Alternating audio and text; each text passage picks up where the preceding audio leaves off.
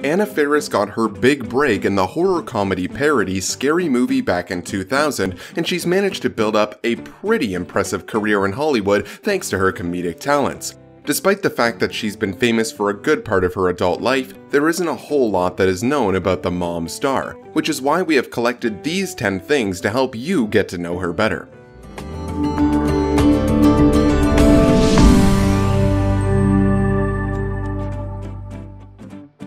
Born to be a comedic performer. When she was young, she would perform a comedy routine with her retainer, who she nicknamed Alex. He was British and she would pretend to go on talk shows with him. She told Conan O'Brien, "He was so much smarter than me. I went on Phil Donahue and I would put Alex on my knee and I would sit in front of the mirror. He would help me with everything." She would also stage murder mystery parties with her Barbie dolls. She said, one Barbie would die and the rest of the Barbies would have to figure out who the killer was. It was usually Peaches and Cream. She's like a Southern Belle Barbie.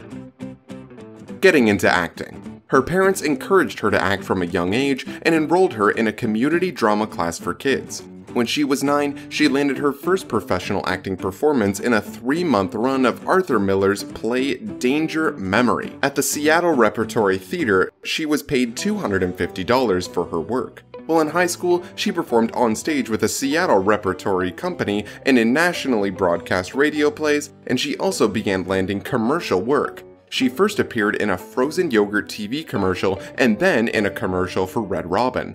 After high school, she attended the University of Washington and earned a degree in English literature. Even though she really loves acting, she never really considered it a full-time job.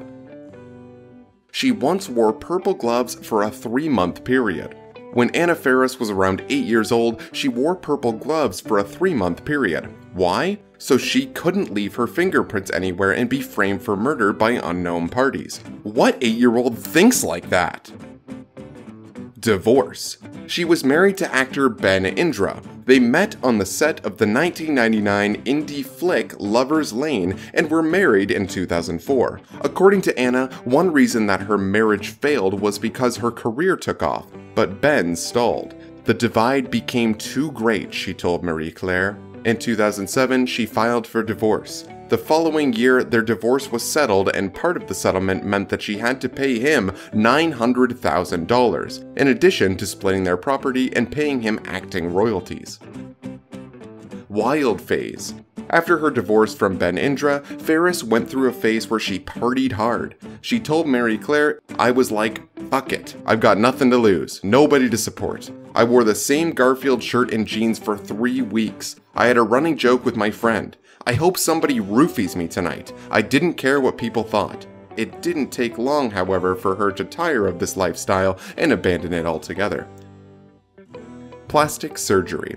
When she starred in the movie The House Bunny, she got collagen lip injections to give her that centerfold look. She ended up regretting it because it was supposed to be temporary, and it ended up taking a while for the pouty lips to disappear entirely. She also wore a seriously padded bra that made her look busty, which she liked. When filming Wrapped, she got breast implants to extend that feeling and also had Botox to get rid of the few wrinkles she had.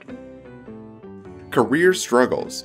Faris was up for the role of Elizabeth Housley in Bad Teacher, but it was given to Cameron Diaz. When it comes to auditioning, she finds that she's usually 6th or 7th in line to read a script, and more established actresses like Reese Witherspoon, Cameron Diaz, Natalia Portman, Kate Hudson, Katherine Heigl, and Anna Hathaway are always ahead of her. She regularly punks her mom.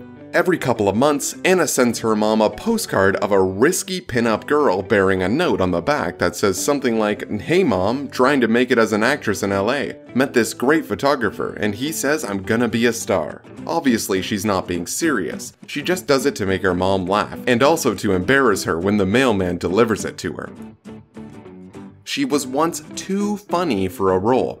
When Anna Faris auditioned for the role of Claire in 6 Feet Under, the creator Alan Ball kept laughing through the audition. Faris wasn't even trying to be funny, but Ball couldn't hold back the laughter. That's why the role went to Lauren Ambrose instead. Anna Faris wasn't the right fit for the role because she was just too funny. The Real House Bunny. The comedic actress originally wanted The House Bunny to be about a former girlfriend of Hugh Hefner's who got kicked out of the Playboy Mansion because she won't sleep with him and then returns to her small Christian town and becomes a meth addict. When she suggested this to Karen McCullough, Lutz, and Christine Kiwi Smith, the writers of Legally Blonde and 10 Things I Hate About You, they suggested that it be about a sorority house mom instead of a meth addict so that it would be more commercially viable. Faris, McCullough, and Smith pitched The House Bunny 19 times before Adam Sandler's production company, Happy Madison, picked it up. Faris had to wait in a lobby for Sandler to pass through so that she could quickly pitch the idea, and he loved her synopsis. It also didn't hurt that she was wearing a miniskirt.